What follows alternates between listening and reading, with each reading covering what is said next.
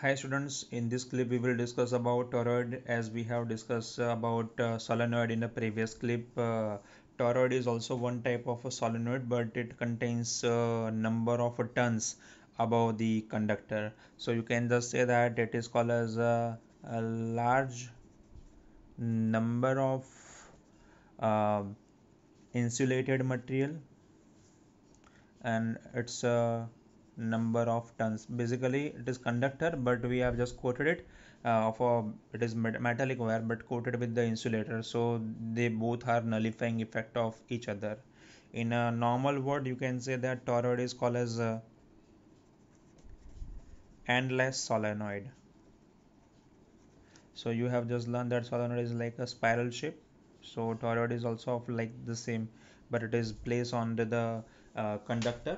So on the conductor, I have just mounted such type of arrangement. So for better understanding, I have made such type of arrangement for you. Let's say this is the white wire. Actually, it is conductor metal, and on that I have just wounded so many wires. If you practically see such type of toroid, these wires are not making such type of distances between them. They are very much closely attached. So when I have just connected such two type of both the paths, so you can see that there are two different paths I have. One is the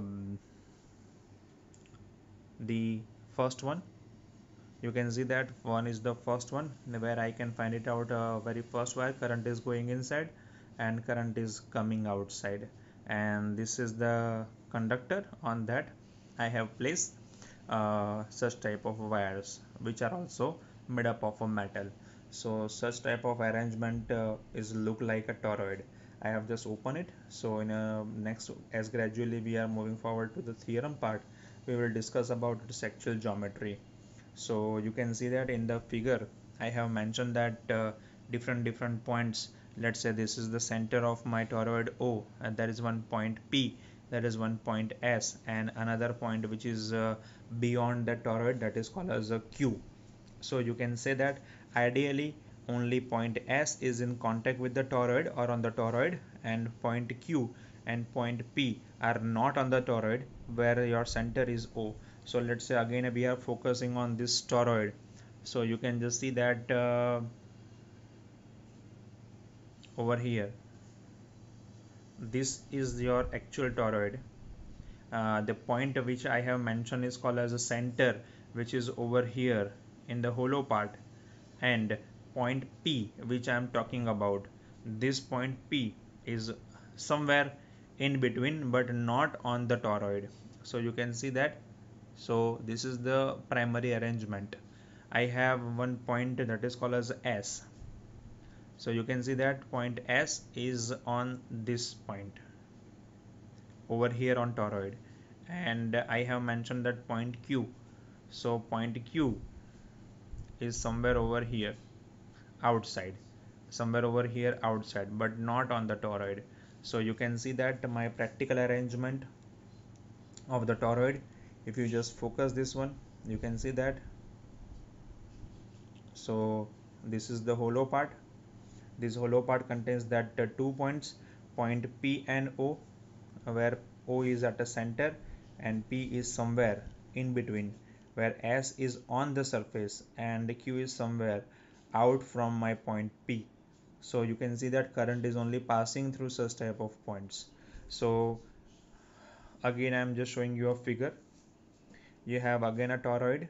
I have just cut it for you, and you can just see that it's a internal part, and that point P, internal part and point P, its radius is called as R1 part.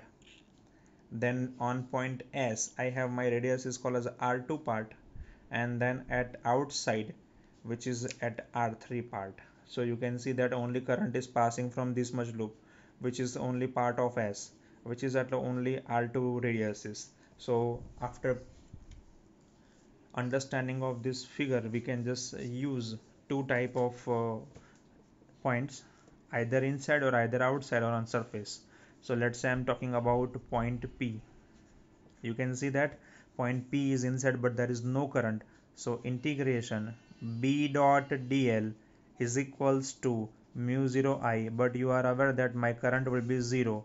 So even though I am just opening this part BDL cos 0, it will make a current 0. So for this one part, my magnetic field at the center will be 0. uh, Next point, that is called as a second point. Let's say I'm just talking about point Q, which is outside and which is actually at a radius r3. So this point is at outside point Q. So integration again b dot dl is equals to mu 0 I. So I can have again b3 will be again 0. But I want to discuss about that point, third one, that is called as on point S, which is already where current is passing. So these are the points where magnetic field is coming outside, and these are the cross points where you can see that my magnetic field lines are going inside. So these are the points of a dot and cross. So point S we are talking about. So point S contains integration of B dot dl. Here my current is actually passing because point S is on the toroid. So first of all I am just integrating B. Integration of dl is called as a 2 pi r2, and angle is called as a cos 0 mu 0 into I. So you can just say that my equation will be b 2 pi r2 mu 0 I. So now I am just putting these values and simplifying it for you. So b equals to mu 0 I divided by 2 pi r2. For n such type of loops, I have just talking about only one loop, so I can have small n equals to n divided by 2 pi r2. In solenoid also we have discussed about this thing, number of turns or number of loops per length or radius. So my equation will be b is equals to mu 0 ni. This is the same equation which we have learnt in solenoid. So there is no difference between the solenoid and toroid in equation point of view, but its a practical arrangement is something different. As you can see, it is called as an endless number of turns, and that was only bounded on the current carrying loop, while my solenoid is only merely a loops or turns. This is the primary difference we have. Now there is a question toggling in your mind that what is the primary difference between that current carrying loop or solenoid and toroid. So for you I am just simplifying it. So first of all you can just say that similarities between solenoid and toroid. So first of all we will discuss about similarities. First of all you can just say that both are electromagnets.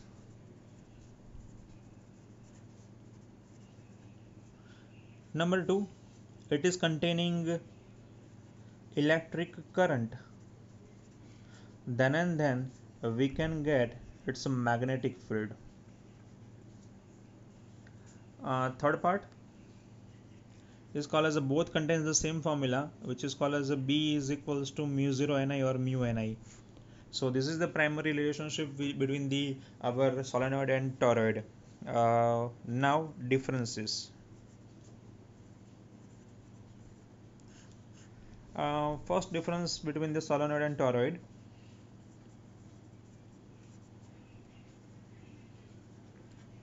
That is called as it is containing cylindrical type of shape,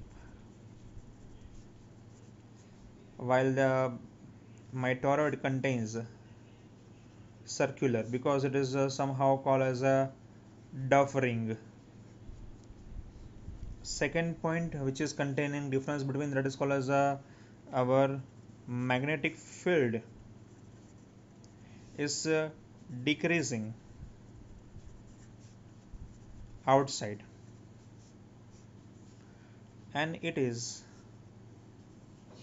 stronger inside.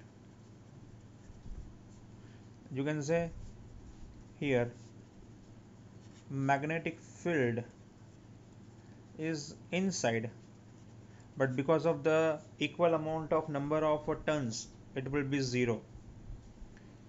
Third one is called as it's containing a, a, uniform magnetic field. and here you can say that is called as a non-uniform magnetic field.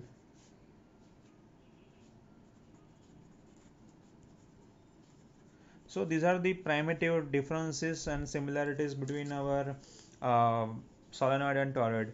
So you are right now quite familiar with the differences and similarities of a solenoid and toroid.